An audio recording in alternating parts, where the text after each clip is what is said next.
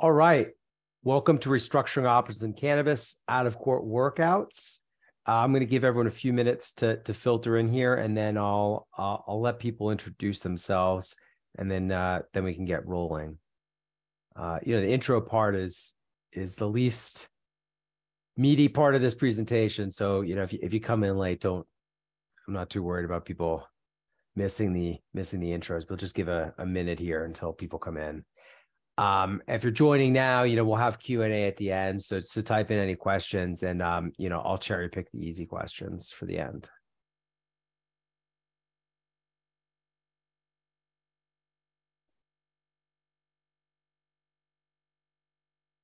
All right. Well, we might as well do the intros here while while people are filtering in. So I'll just go down in order, let everyone say a bit about themselves. Phil Silverman, based in Massachusetts, one of my partners. Multi-decade experience in bankruptcy. Thanks, Charlie. Yeah, that's I was prior to getting into the cannabis industry, I was a bankruptcy attorney here in Massachusetts for about 30 years, doing Chapter 11s, Chapter 7s, representing debtors, creditors, bankruptcy trustees. Also did quite a bit of work in out-of-court workouts for, really all size companies. So I'm more recent to cannabis the last 6 or 7 years, but I did have that background prior to that. All right, so we'll introduce our non-Vicente person next. So Christopher Steffen, I think you've got the longest tenure here of anyone in cannabis, which is a point of pride these days. I think you're muted, Christopher. He's still standing. Back when I started in cannabis, they didn't have Zoom webinars and panels like that. So, and soup was a nickel. Yeah, yeah. But yes, my company is Desarrollo Real Estate, but I really am active under our Cannabis Capital Advisors division. We provide brokerage and valuation services to cannabis businesses, licenses, and real estate, and we help raise debt equity. And I've worked on a few receivership sales, and I'm working on some currently right now that hopefully we can talk about a little bit today.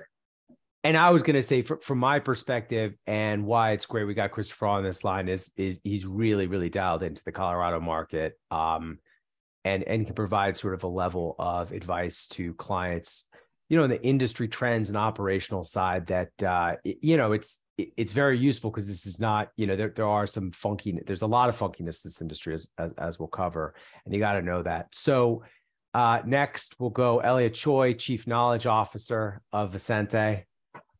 Hey everybody, I'm Elliot Choi. As Charlie mentioned, I'm currently the Chief Knowledge Officer here. I've been doing corporate transactional work out of New York for the past 13 years. I also spent some time in-house as the USGC of TerraSend and helped them complete their Gage Cannabis acquisition. But also I'm here focused on the New York market, trying to get the New York licensing regime off the ground here and get the regulations all nice and friendly for everybody. And finally, our own in-house cannabis economist, Andrew Livingston. I think he's probably spent more time looking at cannabis markets than anyone else alive at this point. Not that there's anyone, I think, dead who's looked more at it more, but he's also long tenure. Yeah, exactly. Listen, cannabis market analysis is a ruthless game. Yeah, he's been in the cannabis industry for a long time, and he's gonna be talking to us about sort of financial modeling and market dynamics. I'll let him talk. Thanks, Charlie. My name's Andrew Livingston. I'm the Director of Economics and Research at the law firm. It's a fancy title for what I really do, which is help clients navigate state markets across the country and some markets internationally, and really help them look at the unique landscapes from a business opportunity, how to take advantage of those in ways that are profitable, and which states and times to avoid, how to enter in markets, and how to ensure that you've got some positive cash flow from that. I've been doing this for a little over a decade. Started helping to pass Amendment 64 back in 2012. So, Christopher, I think you're a little longer than me, but probably not that much. You were in high school. Yeah. You were in short pants. Okay, so let's go to the next slide. I'll skip the slides hawking my book, and we'll go straight into the state of the industry. So this is just steel yourselves here.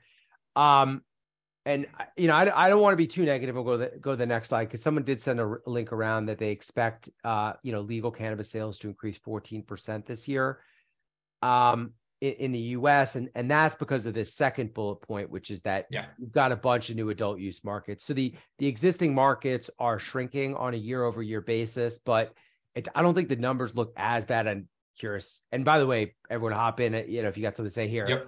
I don't think the numbers, like the year-over-year numbers, look bad, but you keep in mind we're coming off of sort of the sugar high of COVID, where people were staying at home and smoking a lot of weed and getting government checks, and which is great for the cannabis business. But once that kind of died off, people going back to the office, the COVID money dried up. You see a crash. So I mean, if you look at the numbers versus like a 2019, it doesn't look as grim as looking at it versus sort of the COVID highs. Yeah, and Charlie, I'm happy to jump in here. So, the other thing that we have to look forward to is expansion from markets that we helped to pass in 2021 and 22 in this new year, right? So, 2020, obviously a presidential year, we passed a number of new programs. Many of those started out in 2021. So we saw, the Arizona market, continued expansion in Illinois and Michigan, and those were all great. 2022, we didn't see that much new expansion, particularly because states like, New Jersey, New York, Connecticut, Rhode Island got off to a slower start. Those will continue to expand in 2023, but we also added a few markets that will drive growth because they're kind of quicker transitions. So Missouri, that we passed in 2022 at the ballot. Fastest state to $1 billion in sales, right? Yeah, I mean, I'd have to check with Arizona, double check with that, but both of those are similar in a number of different ways based upon how they transition. Obviously New York's going to be slower, but we'll see. New Mexico will grow, not a giant state. And Virginia is, still being determined how and when it may or may not pass this legislative session when it comes to the implementation of the adult use program that passed a few years ago. So as Charlie mentioned, it's a little bit of a pandemic boom and bust. There was a massive change in how consumers spent from experiential to consumer product goods. And thankfully, during the pandemic, cannabis was a consumer packaged good that was deemed essential and helped to augment a otherwise less fun existence of staying at home and watching Tiger King. You could get high, and so that was a good way to do it. And obviously that, slipped. So what I would recommend people to do when you're looking at total trends is look at, let's say, like Colorado, and just imagine that the trend that happened that ended in 2019 continued into 2023. And it's going to look a lot more linear than the up and then down that happened from that pandemic. Furthermore, and I'll talk about this in a bit, cultivation growth and seasonal harvests. There was a lot of increased supply because there was increase in demand that happened based on COVID. And so that increase in supply that suddenly hit in a big way with outdoor harvest in 2021. And by the time it came online into 2022, demand had kind of rebalanced itself between experiential and consumer packaged goods. And that increase in supply and a drop in demand resulted in price crashes in some of these markets, which really is what tanked the total volume of sales, not necessarily the total value of sales, not necessarily the total volume of sales, but the value of those sales declined. Furthermore, we've got real struggling, push between, falling prices and increases in inflation, both with labor as well as with kind of your other operational costs. And, without bridge loans in the same sort of way, without access to institutional capital, this has left a lot of businesses, trying to find those still friends and family investors and angel investors. And many of them are unwilling to invest in cannabis, given what we've seen over the last couple of years and in the markets generally. Next slide, please, Gia. And I would just add, so I think when you're looking at the state by state numbers, I agree with Andrew. It's like you got to look at it versus 2019, not just 2021, 2022. But I think that, to me, like the COVID declines, that's, God willing, it's a one-time occurrence. But if you see declines because of neighboring states legalizing, like that's not going to be a one-time thing. That's a reality. So, I guess the question is with year-over-year declines in a place like Colorado, right? Looking at the chart here, how much of that is coming down from the sugar high of COVID? How much of that is, Oklahoma, let's say, or New Mexico. That to me is more just a long-term play. And then just to talk about the money. So the issue I'm seeing from the corporate perspective, and Chris, we're curious if you're here differently, is like everyone was raising based on the assumption that the financing trends would continue, which is that like sort of your good teams, your splashy brands, we're going to be able to raise at decent valuations. People raised a lot of money. They spent the money quickly, sort of assuming they could do the B round, let's say. And then, then the financing trends change drastically, right? And now you're caught where you've got to raise, but you can't raise. And that's where you end up in an unfortunate situation like we're talking about today.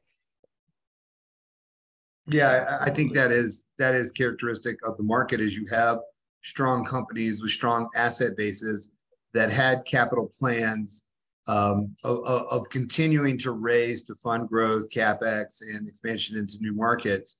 And as that financing is dried up, they're kind of looking around. Well, now what do we do? And I think we'll talk about some more of the challenges they'll face based on the broader economy, the Fed's use of interest rates, as well as state caps limiting the buyer pool or the merger pool, if you will, for large scale companies in limited license states to seek liquidity events, to seek exit strategies, and just to seek continued operations. Yeah. And so what we have here is, I looked at since January 2020, so slightly before the pandemic really hit. You can see here in Colorado, we had a crazy spike in the summer of 2020 when many of us were at home. And, then a decline really since the fall of 2020 into the current period. But we're ending at a similar point that we were at when we started in 2020. Will this decline continue?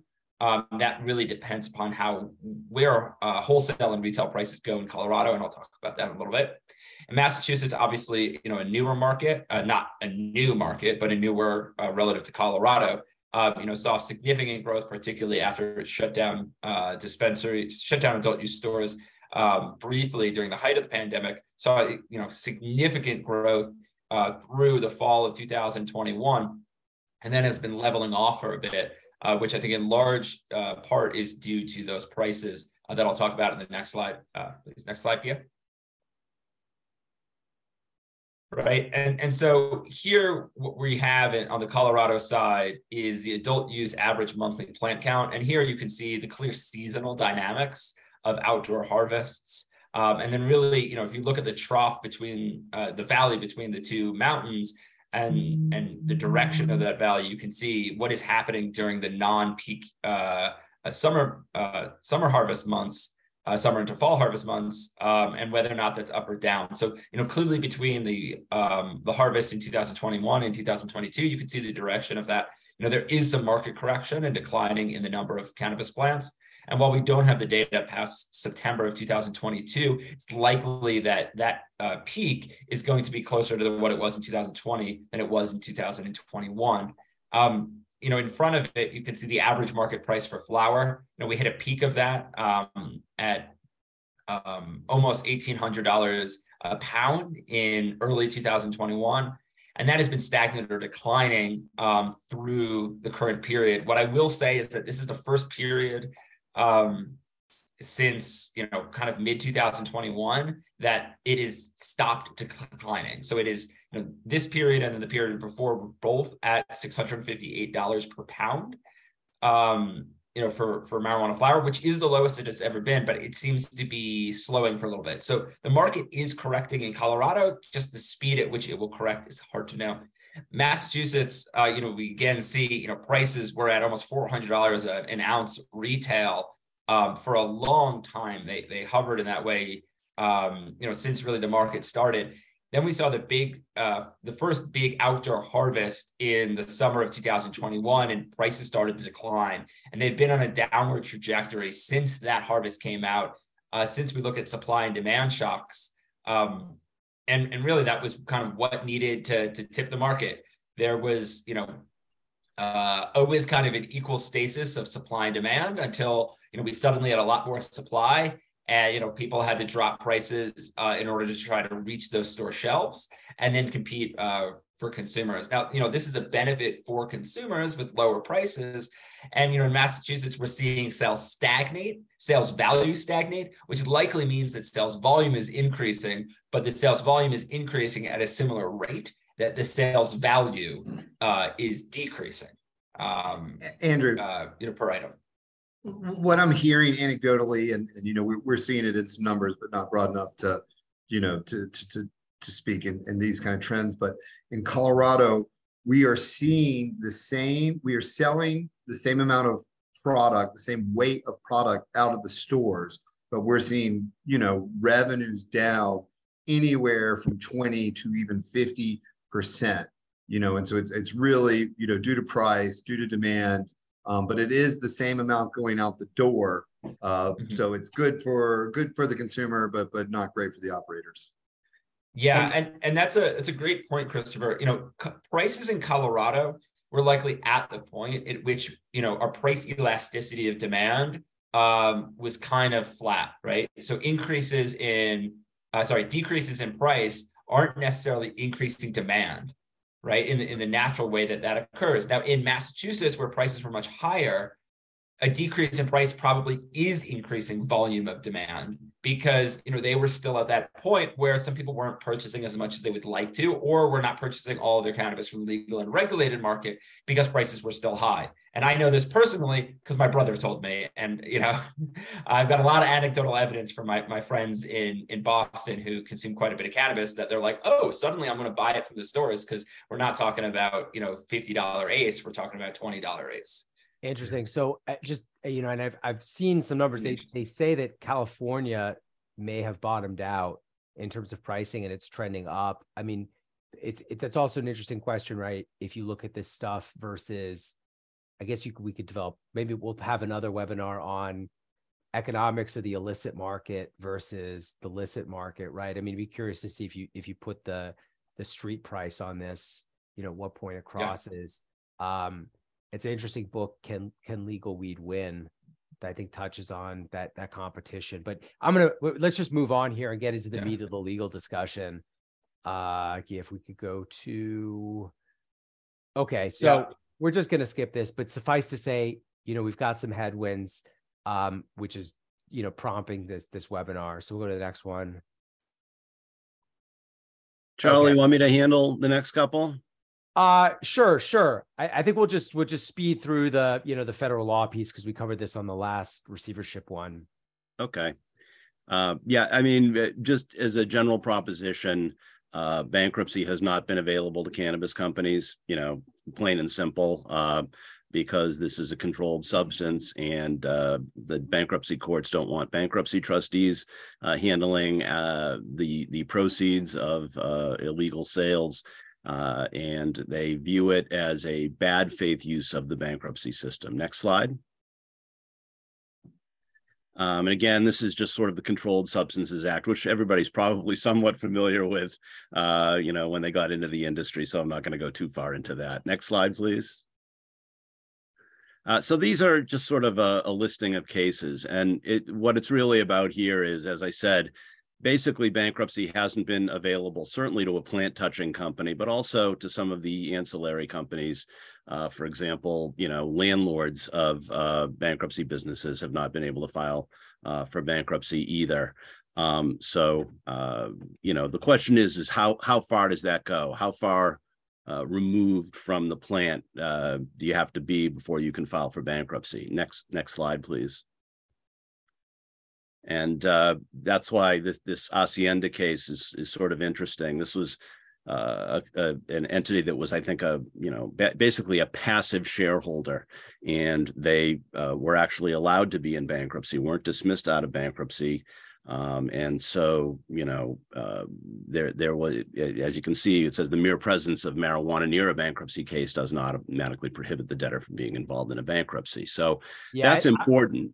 My takeaway from the hot seat, I don't think people should get too ahead of themselves. I think it's a pretty unique case. And I think the U.S. trustee is also appealing the refusal for the motion to dismiss. So I'm not too hopeful this translates into anything close to an operational company. So I wouldn't, again, like I think the message for cannabis companies is that the federal government is not coming to help you at any point.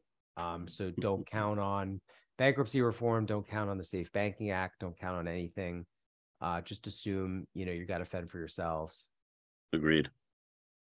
Next slide. So, the interesting thing about this is, as somebody that dealt with a lot of insolvent companies over the years, bankruptcy was not necessarily so beneficial because of the ability to go into bankruptcy as much as the ability to threaten that you were going to go into bankruptcy. And that was a good way to get an out-of-court workout. And so the fact that, it's not available to you doesn't mean that you're out of options, because in fact, you still have quite a bit of leverage, especially when you take a look at sort of what's going on in the market these days, to work with your creditors. Right now in Massachusetts, inventory is obviously at a very low value. Licenses are probably worth significantly less than they were at one time. So in terms of creditors that are coming after you, they actually need you, because forcing you out of business and liquidating your assets isn't likely to get them paid. So they're better off in many cases trying to work with you so that they can keep you as a going concern. And that's an advantage to you, actually. And receivership, is still available, and that type of leverage is in fact available in a receivership. Next slide. Again, receivership is sort of the next best step to bankruptcy, because it does involve some protection of a court. I'm just, all right, Phil, if you excuse me, we're just going to breeze past this. We got a separate presentation on receivership. You can watch it on YouTube. You bet. It's fantastic. Yep. So let's get into the meat of this. Sorry, guys. A lot of lead up here, but just, so everyone understands, like, why are we talking about this? What's going on? So we go to the next one. All right. So, what is an out-of-court workout, right? Out-of-court workout, it's simply a negotiated resolution with creditors and other stakeholders to distress situations without involving the courts. So there's no real magic to what a workout is, or an out-of-court workout. I mean, it's a contractual solution to a business problem. And, these I put down some sort of common situations. I mean, the big one that we're dealing with right now is restructuring loan agreements, right?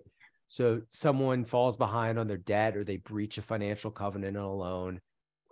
What does the lender do? And Phil just raised this point, which is, at the end of the day, the leverage of the borrower is that the lender doesn't want to write off the loan. And if you have to foreclose on the assets and sell them in today's market, you may be writing off a substantial portion of the loan. Nobody wants to lose their investment. So, the hope is that everyone's sort of rational and comes to the table. And then you get into other common situations, debt for equity swaps, which you've seen.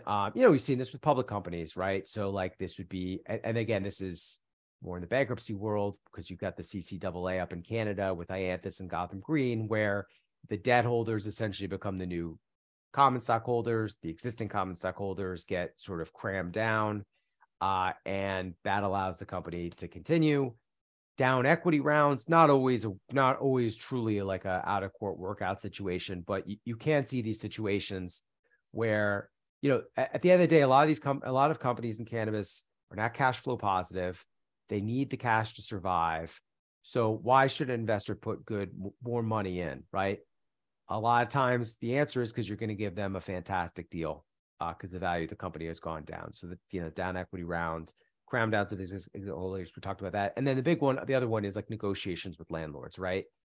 As you go back to Andrew's slide, right? If you're selling for $1,200 a pound versus $500 a pound, you can afford one lease under one economic model and another lease under the other economic model. The landlord's not necessarily going to be able to turn around and relet a built out cannabis grow facility. So hopefully they're incentivized to work together. But yeah, these are the ones that we're seeing right now. I don't know. Did I miss anything, guys?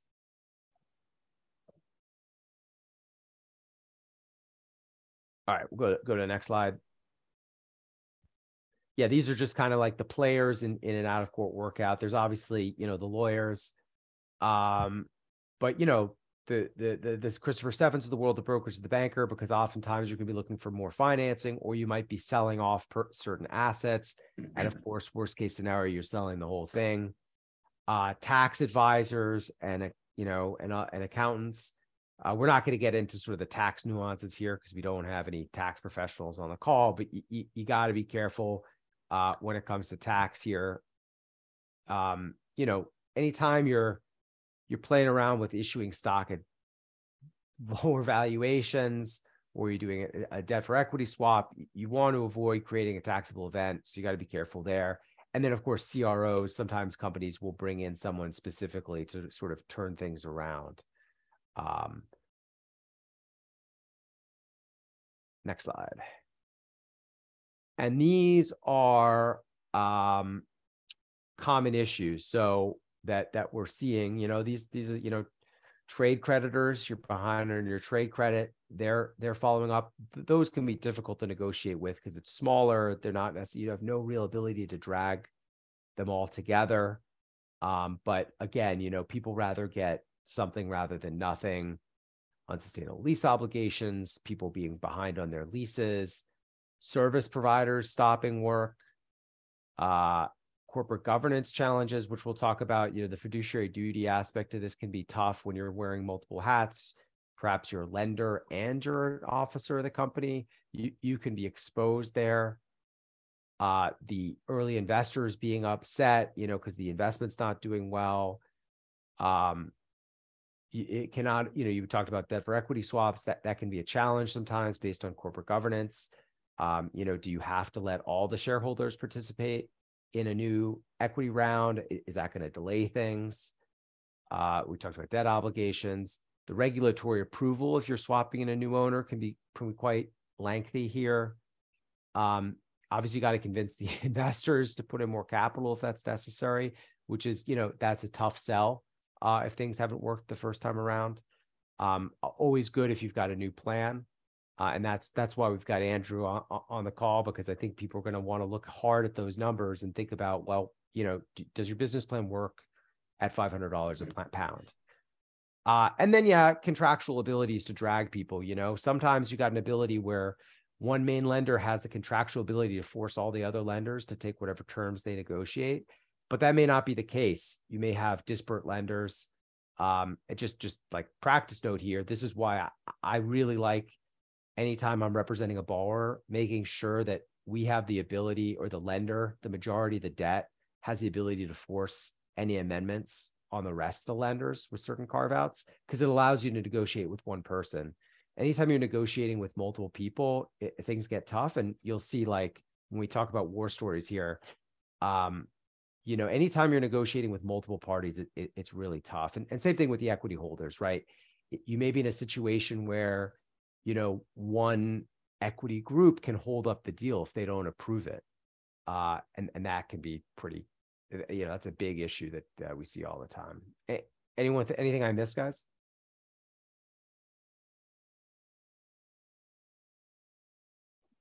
No, I don't think so. All right, I'll turn it over to Andrew to business plan. So just again, the context for this is you're trying to raise additional capital to turn the business around, right? The first question from any investor is going to be, well, I gave you all this money up front. Things haven't gone the right way. Why should I trust you again, right? So partially a business plan, partially obviously a team issue. But Andrew, take it away. Thanks, Charlie.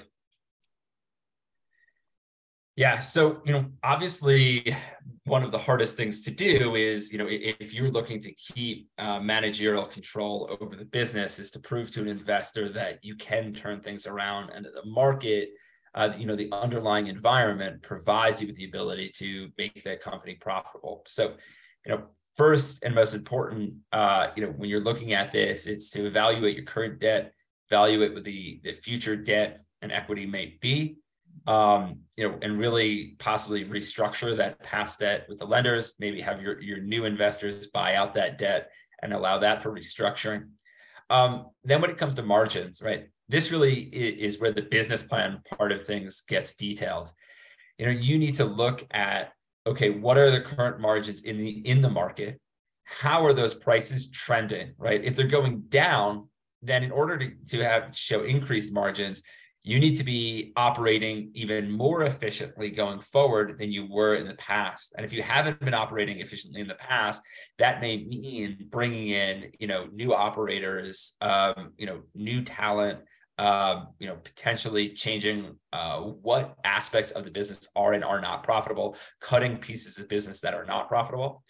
And you need to, also, if you're getting hit on the real estate side of things, speak with your landlords, whether or not you can restructure a deal with them based upon those leases. It may be that, one of your stores is really great on a sales perspective, but the lease is just so expensive that you can't be profitable there. And it's honestly best to sell that, get out if you can, and then, focus on, places where your margins are better, right? It's not always about, getting the most revenue. It's about getting those margins and finding a path to. And this is where it gets complicated, because you're going to need to convince a lot of different parties, both your previous investors, your future investors, your operational team, that it's worthwhile to stay on the ship, right? During downturns is times when some of your best talent may decide to jump off. And this is a problem when that sort of talent is necessary to ensure that your margins stay, fat, right? Particularly if they aren't as fat as they need to be. So that as well can, require some intense negotiation with your high-level employees, providing future incentives for them if they stay on during this period of struggle. And this really, getting people on the same page needs to be the first step in this process, right? Because, if your old investors and your new investors and your operational team, can't come to an agreement, and you're going to be facing a mutiny, then it may not even be possible to keep your business afloat. Because these businesses are just run by the people that are within them. And particularly if the underlying asset values are declining because of external business operations, external market environment, then your business operations need to be what keeps you afloat. And if that's not going to be the case, then it may be better to cut your losses early if you just can't get that business plan and everyone on the same page. Slide. Cool. All right. So Elliot, you want to take away for fiduciary duties, and Christopher, like if you want to jump in here, I mean, it's pretty legal, but just in terms of like what you've seen in terms of, with these businesses, as Andrew pointed out, like people are wearing multiple hats. Like there's a deal I'm thinking of where the operators, the landlord, and the landlord has essentially stepped in to operate the company because the old operators disappeared. So now you're in a situation where you're the president of a company, you're also the landlord, and you've got major lenders. So, what are your fiduciary duties? I mean, if you're an executive role at the company, you've got fiduciary duties to the company, and people are going to use those duties to to apply negotiation pressure to you.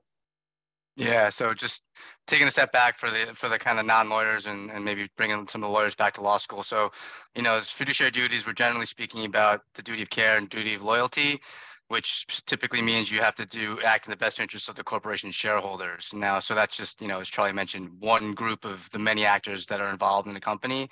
And the real trick here is, and this applies to a lot of businesses in cannabis, is that particular individuals wear multiple hats for the same company. They can be the director, majority shareholder, probably also a lender and an officer. So, the first key here is to make sure that you're making it clear to the parties you're interacting with, kind of what role, what hat you're wearing when you're interacting with them.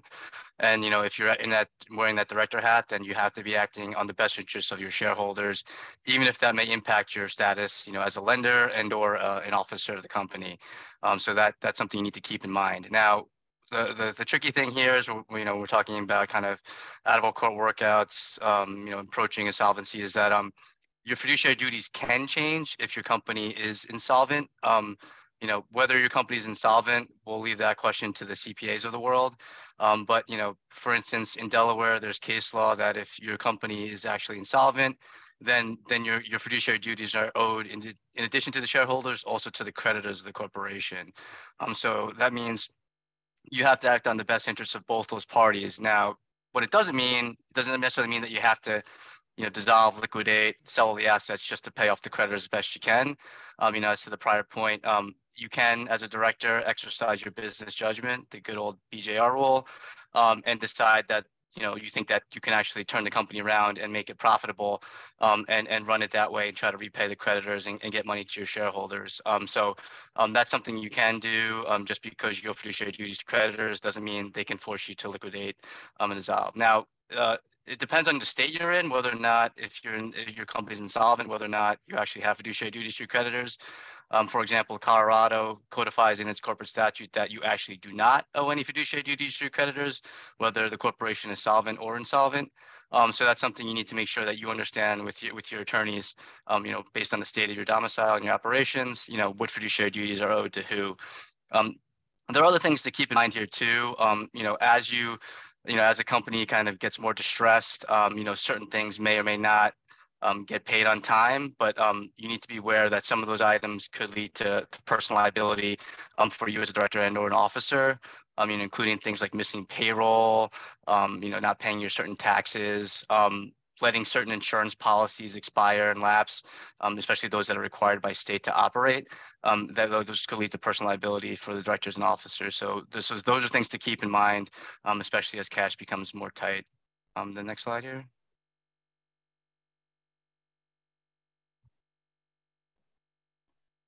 So as we mentioned, there's a bunch of different, parties involved in and out of court workout.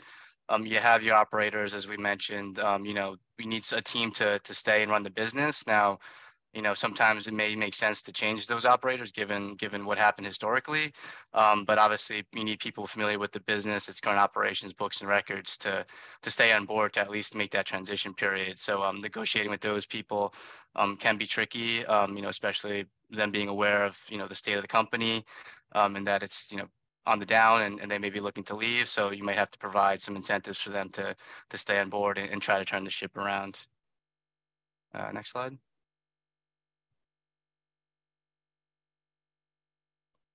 So the lenders, now this is a big thing, and this is what we always kind of advise our lender clients, at the outright. Most lenders don't expect to declare events of default, don't expect to exercise a lot of the remedies in their loan agreements, especially the secured debt. But, in cannabis, for better or for worse, without, the bankruptcy of the courts, it's entirely possible that a lender could eventually become the owner of a cannabis license. Now, that's something a lender really needs to make sure that they understand and are comfortable with, because, as we know, many lenders in the industry also lend to a lot of operators in a lot of different states.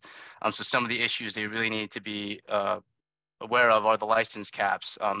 So, you could become if you have a lender to too many operators in one state and you want to take ownership of all those licenses, you may not be able to. So you may have to pick and choose which ones you want to actually take ownership of. Lenders also need to be aware of the background check requirements that come into play. And these could apply to spouses too. And we've had many clients have unhappy spouses that had to undergo background checks, asking why. So again, this is something that lenders should understand, before they become lenders to things, and be comfortable with, to actually go through with this process if needed. Another and I key just part jump here. in. Yeah, just jump in on this one. Like two quick things. One is on the fiduciary point, be aware, usually the lawyers will represent the company, right? So just understand that, like, if you're the executive of one of these companies, your lawyers are not actually your lawyers. So if they give you bad legal advice, you're probably out of luck. So just be aware that, that the lawyer's job is to look out for their client, which is probably the company and not you individually. But in these insolvency situations, you got to look out for yourself because, well, we're probably going to run out of time here, but yeah, you could have personal liability in some of these situations. The second on the lender is like obviously stretching out the loan, figuring out the details. It's usually the best case scenario because it doesn't require you taking an ownership position. The other thing to keep in mind is asset deals are not always possible depending on where you're located. Some states it's easy, some states it's hard, some states it's impossible. But if you want to go in there and pick out the choice assets and leave the rest of the liabilities behind, that may not be possible from a regulatory perspective. Yeah, Charlie, I jump in here too because I do think that this will be a trend. This issue and dynamic that we're seeing here. There are major senior secured lenders that have been lending to MSOs, both private and public, around the country. You have your sale leaseback REITs, both private and public. The questions are: do these lenders security provide them a clear path to title? Each situation, like you said, is going to be subjective. But do they want it? A famous story of Trammell Crow in the savings and loan crisis. This is a real estate developer out of Texas, one of the largest, in the country. And, he lined up all his lenders for a big meeting and they're all ready to get a piece of Trammell's butt. And he comes into the meeting and they got a big conference table and there's 10 or 20 lenders sitting around the table. And he brings in a big cardboard box filled with keys. And he throws it on the table and he slides the keys on the table and said, "There you go, guys. Here's your collateral back." And all the lenders said, No, we don't want our collateral. We're here. We're here to we'll negotiate. We'll negotiate. They came in there ready to, to take the knives on it. But really, do these lenders, do they want them back? Do they have the ability to take them back? Does this lead to receiver situations? Does this lead to merger opportunities? It's definitely going to be an area of creative destruction in the market that is going to drive the market for acquisitions, dispositions, and sadly business failures. Yeah, and sorry, I'm just going to keep pushing this thing forward. I know I've been talking too much, but just so we get time for questions. Next slide. Elliot, in 30 seconds, any thoughts on equity holders? Well, equity holders, just got to keep them, obviously they're your big stakeholders initially. Just make sure that they're on board with whatever is going around with especially with the lenders. Keep them informed, and then obviously make sure you check your agreements to make sure that you're getting the consents needed, especially if you have multiple classes of shares. You might need majority consent from all of them. So just make sure you're keeping that in mind and keeping the players you need to updated so that they're happy and that they know what's going on. All right, next slide. And by the way, we're going to send around the recording of this and we're going to send around the slides because, we always get too ambitious with these slides. Yeah, landlords. I think the landlord piece is just from a cannabis regulatory perspective. Like sometimes you can get the landlord's ownership easily. Sometimes you can't. Ownership, obviously you're trying to compensate someone for reduction rent. Maybe they'll take an upside on the company, but that's not always the case. But, the big thing here is like, again, like we talked, like the Keys story, right? It's not as if the landlord can turn around and relet the facility to another grow operation, let's say, easily. Next slide. All right, we'll just go real quick here so we can leave ourselves some time for questions. Yeah, so it's just the cannabis regulatory piece. Anytime you're changing control here, you need regulatory approval. It's very much a state-by-state issue. It can take a long time in some states. It could be a real hassle in some states. It could be easier in other states. Sometimes you even have to worry about the local approvals. And asset versus equity deals can be very different under certain systems. Some states, like a Pennsylvania, won't let you do asset deals at all. Some states like, Massachusetts, you can do an asset deal, but now you're going to need local approval in a lot of cases to do the asset deal. So it's like a very nuanced question, which I know is not what anyone wants to hear. Yeah.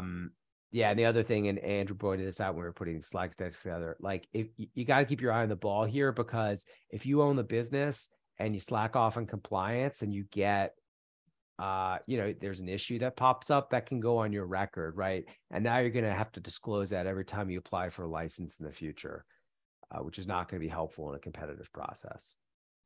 Hey, Charlie, the only thing I would add here is the timing aspect. So as Charlie mentioned, the approvals could take some time, and that's something that needs to be considered when developing the business plan, et cetera, where there could be, a couple of months before, say, the lender can actually take control of the day-to-day operations.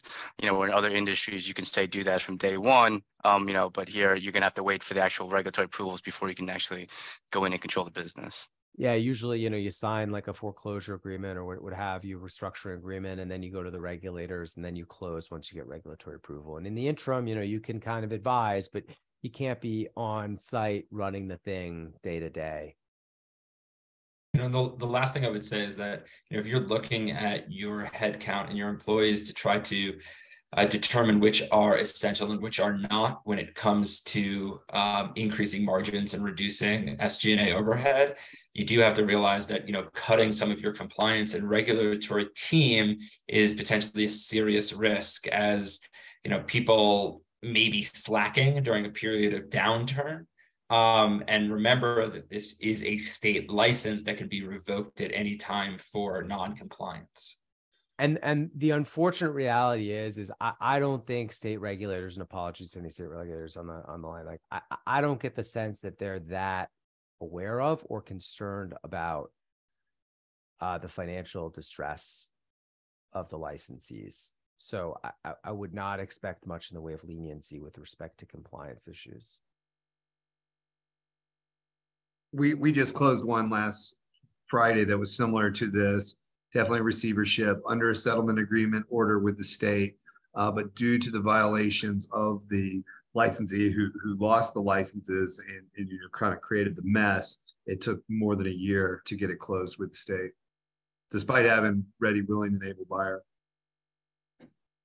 Yeah, no, these receiverships don't move fast either. I mean, if you look at Airmont, that took a while to close. Yeah. So we got our contact information at the end. So let's take some questions. If we don't have any good questions, I'll just make up some controversial topics here. All right. Charlie, there was a question, I kind of answered it on whether they could in Massachusetts, if a company never got off the ground and never sold cannabis, could they file then? I kind of answered more from the should perspective, but defer to the attorneys on could. I can try to weigh in on that. I've wondered about that. I mean, I think there's a decent argument if you have no marijuana plants, you might be able to. I think the question is, for example, if it was a multi-state operator and the way you were going to fund a bankruptcy, for example, was by using money from some other jurisdiction, there might be some question there, but this hasn't been answered yet in Massachusetts, or quite frankly, anywhere that I know of. What happens if you're in that cannabis plant touching phase? Yeah. I mean, like talking to tax advisors here, I mean, tax advisors will tell you that, if you haven't, you may not be subject to 280E, right? If you haven't actually sold cannabis, because you're not actually trafficking, because you actually haven't engaged in the trafficking act. I mean, my question on this bankruptcy is what would be like the dissolution process? Are you trying to get operational to sell stuff, right? Would the bankruptcy involve violating federal law, or is it just, you're going to sell some equipment? It's not like you're never going to actually obtain the license. I think if you're never going to obtain a license as part of the bankruptcy process, you'd have a much better chance of getting through under kind of the hacienda thinking. Yep. What if funding came from around CF crowdfunding revenue share like Mainvest? Okay, great question. Which we can answer kind of specifically.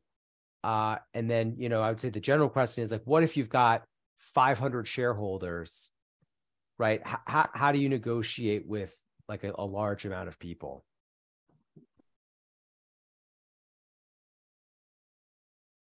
I guess I'll start with my point, which is look at the deal documents, because a lot of times these venture investment documents will have a concept whereby the principal amount, the majority of the principal amount raised has the ability to amend the documents for the entire round. So I would hope that that's in there. If it's not in there, you can go a different route. But if you have an ability to sort of drag the group along, then you've just got to identify the big players Hopefully they're larger investors. If there aren't, you just go with the bigger group and you start with them and then you build a majority.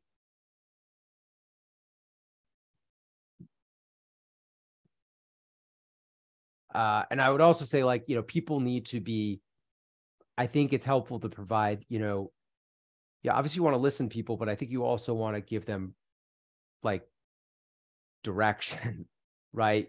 You'd be like, listen, I think you come to them and you say, like, this is our plan. This is our plan to turn things around, right? Here's our new business plan. Here's our business team to accomplish it. This is what we're asking from you, right? Your consent to do X, Y, and Z.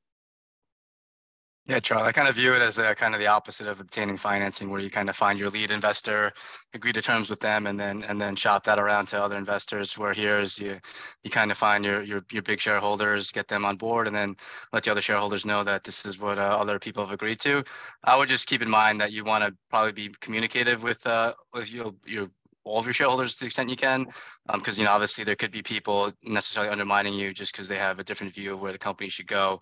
And you want to make sure that those kind of side conversations are not happening outside your visibility.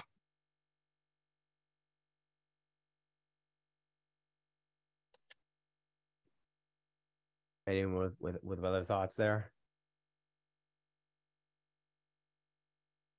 Yeah, I mean, I guess I would say, yeah, go back to my point. It's like, look at the deal docs as a starting point and see what kind of leverage you might have.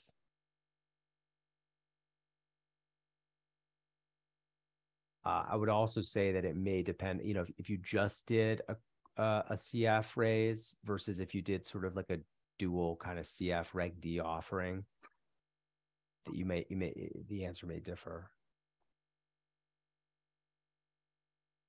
A good one I think we should all be following. I think it was just announced yesterday or last week. That'd be the SkyMets receivership in Michigan. It's a very large, probably I'd have to, do the store count, but potentially the largest operator footprint-wise store count in Michigan. Did a raise in the last 2 years or so. And I guess I don't really have the detailed nuance or color on the specifics of the situation.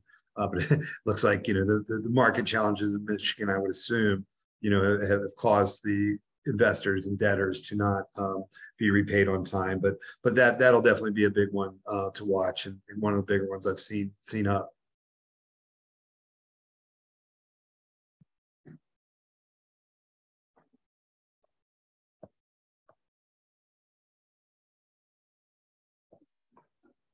All right, let's see here.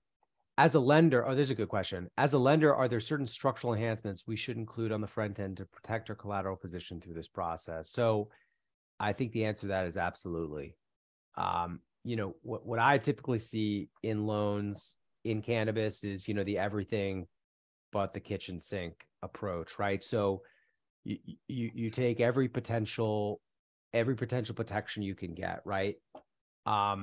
The big thing that you can't really get around is you can't take control of the company without regulatory approval. So one thing to think about at the onset is you could have yourself added as a control, like if it's just a one state deal, it's easy, right?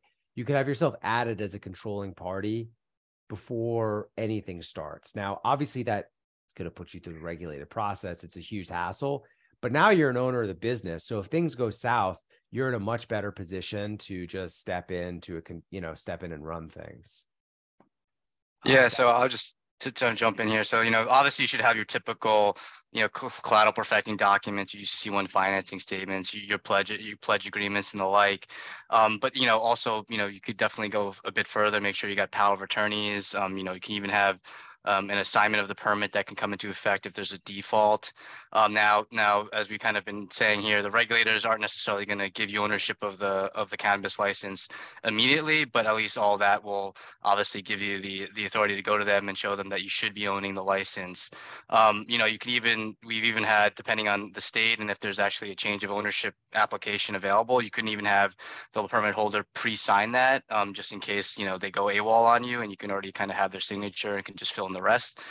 There's, a lot of unique ways to approach this in cannabis. But, generally speaking, though, at the time you actually exercise, your remedies, it's going to be a negotiation with the regulatory body. For better or for worse, a lot of the regulations don't really contemplate lenders stepping in as owners. We do expect to see that in some of as regulations improve and are modified, and as some of the newer states come online and see this gap elsewhere, we'll see some of this. But, for the time being, kitchen sinking, as Charlie said, and you might even think outside the box, like I said, the pre-signed change of ownership application. Another sort of another interesting question. So how do social equity licensees, further complicate changes of control? I would say it's a pretty major complication, because the regulators aren't going to allow you to change in most cases, typically the 51% holder, the social equity licensee. And this is, it's a pretty big topic. It creates issues with financing, because everyone knows you can't get the change of control approved. So they know they have to sit in sort of a junior position indefinitely, or not indefinitely, but for the foreseeable future. Anyone have any thoughts on that? Yeah, so I guess the only thing I could add is that, potentially in some states, they'll allow you to change ownership of a social equity license, so long as you have new owners that also qualify as social equity. Right. So in that case, it could be that the lender goes out and finds another individual that meets the qualifications, and then could, entrust with that individual the kind of majority ownership of the license holding entity. So that's one potential avenue there, but it definitely does complicate things. There are some social equity licenses that are fully transferable, without real limitations after X years of operation. So that's something to keep in mind. But obviously, depending on how well the business is run, it could be that they become distressed prior to hitting those kind of transferability windows. Yeah, and this is probably a question or important focus for any of these social equity licenses or delivery licenses, smaller kind of micro licenses, is there a market value to this license? Could this license easily be replicated? Could someone else come in and apply for the same license? A social, I don't know specifically, but just given my expertise, I don't think that the social equity delivery license in Massachusetts is probably very valuable to sell to a third party. So if you were going to try to undertake bankruptcy to try to get something like this back, it might be better to just go find another social equity applicant and partner with them and apply for a new one if there were no moratoriums on those licenses. It's, it's what is the value of this license? Like, what is the value of delivery in Massachusetts? And delivery is a high cost, to buy trucks, to set up the infrastructure, to employ people, in a low margin business. So you need to look at it and say, is the juice worth the squeeze? And given, the amount of legal and accounting costs, again, I think you probably just start a new business much more easily. Cool. Well, I think we're out of time now. I mean, please to reach out to any of us. Let us know in the comments what you found helpful, what you would suggest we do differently next time. And we do have good recommendations and referrals for receivers in multiple states. Definitely reach out to me for Colorado. It's very much a state by state kind of question. I don't know if Massachusetts has, in Massachusetts, there's a list of receivers that have been pre-approved, which doesn't mean they're good. It just means that the regulators have blessed them already, which, you could do it last minute in Massachusetts too. It's, and if you're undergoing, a tight time, and you need to analyze the market environment that you're in, whether or not you're a lender looking to lend to a distressed company, or you're a distressed company trying to prove to lenders that you're worth investing in. Please do reach out as we analyze cannabis markets and cannabis business opportunities across the country, and always looking to help you, whether or not you're in a positive situation or one that's a little bit more worrisome. And I'll just throw in, if you are a company that is experiencing some kind of financial difficulty, in my experience, what tended to happen was that a lot of people just stick their head in the sand and hope it goes away. Not a good idea. Better to approach it up front, because a lot of times when you do that, you forego a lot of opportunities. There's all sorts of decisions to be made, who to pay, who not to pay. And if you let it go too far, you run out of those types of decisions and you really don't have a way out. So I would be proactive. All right. Well, thanks everyone so much for your time. Good day. Thanks, Charlie. Thanks, guys. Thank you.